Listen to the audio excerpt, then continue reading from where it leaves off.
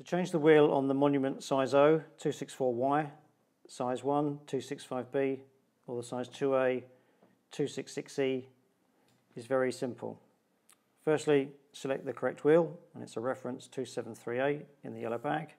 The difference is between that and the auto cut wheel is easy to see. This one is much bigger.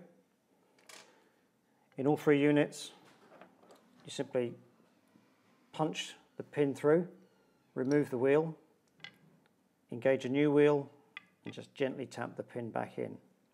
On the size O, there is no spare wheel.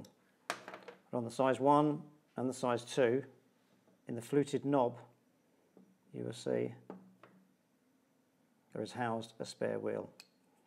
So you can simply unscrew that, remove that, punch that pin through, remove that wheel, drop the new one in, gently tap that back with a hammer and just test it.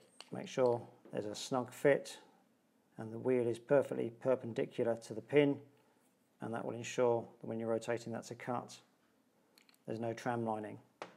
So that's changing the wheel on the size 2A, size 1 and the size O.